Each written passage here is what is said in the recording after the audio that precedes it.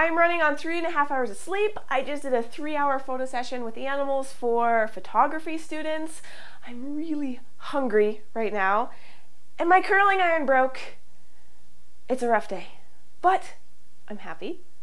And that's because I'm doing exactly what I want to be doing. And every single day, I wake up ready to make the most of that day. And sometimes that means just eating root beer floats all day and sitting on the couch and watching movies. Yeah, like I could do that for more than a couple of hours. But anyway, I digress. I am happy and I just love doing what I'm doing. And today's a day to be excited for being and doing, and yay! Today we're going to talk about what's going on at Animal Wonders, just things that are happening right now.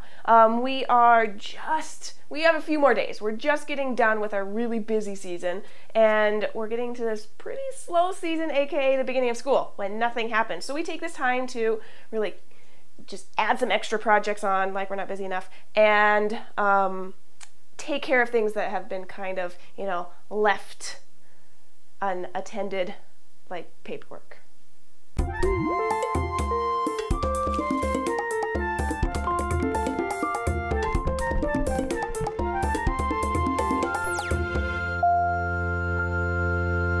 So Kimosabi got sick. He's been sick for about 2 weeks, and we started noticing that he had a raspy voice, and so we had the vet come out and help take care of him, and we had to trim his teeth at the same time. Remember, he only has one top incisor, that's why we have to trim his teeth. And we started giving him medication because he had a respiratory infection, and then he stopped drinking water, and it was really, really stressful. It's so stressful when one of our animals is sick, and it like puts a cloud over everything else we do. But he's finally on the mend. After 9 days, he started drinking water again. He started being more active, and it's just like the sun comes out and it's so happy. And so Kimosabi's on the mend right now. So that's wonderful. So we're working with Rook the Raven on how to perch on my hand so that he can do presentations. Rook is from the wild. He was found in the wild with a broken wing that had already healed. He actually can't even open his wing. He can't fly. If he was left in the wild, he would die.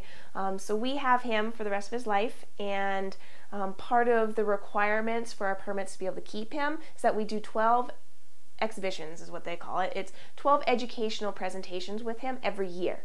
And so we have to get him used to being on my hand so that we can go out and do presentations with him. So that's what we've been working on right now, and it's proven a challenge because he never had any of this done before this. This is the first time. So it's challenging for him and challenging for me, and it's probably one of my favorite things working with animals is overcoming these communication gaps that we have. And so first thing we needed to do was get him comfortable taking food from my hand, which that took like 2 months. But it was so exciting when he finally took it. He didn't bite me and he didn't run away, and he took the food. So that was a huge thing. He realized, oh, these people are not going to hurt me. They're going to give me treats, and it's going to be wonderful. So the next thing we had to do towards the goal of getting him on my hand and comfortable on there to do presentations was we had to fit him with anklets, go around his ankles, and he had to get used to those, comfortable with them on. He did. He took to them pretty darn quickly, just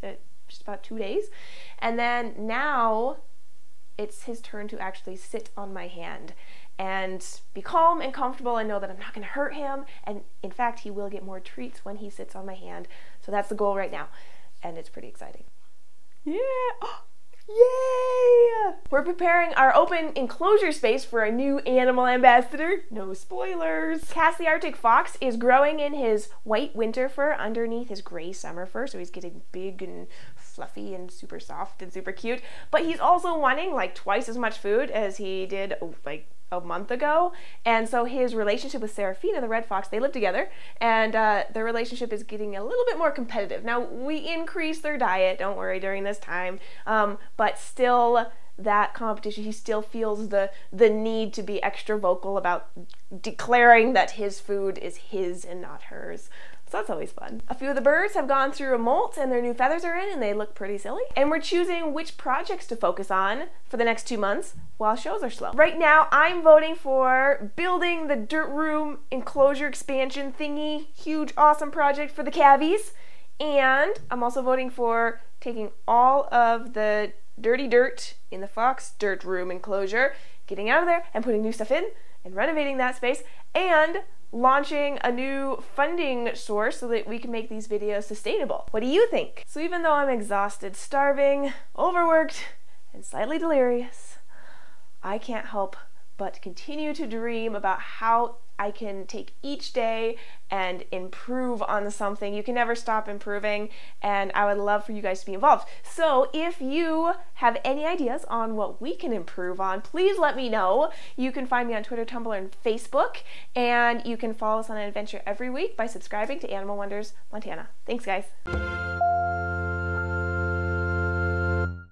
Have your bird on your perch here, and you're going to present your finger. Now, you don't want to present your fingers first, these fingers first, and you don't want to try and grab them this way.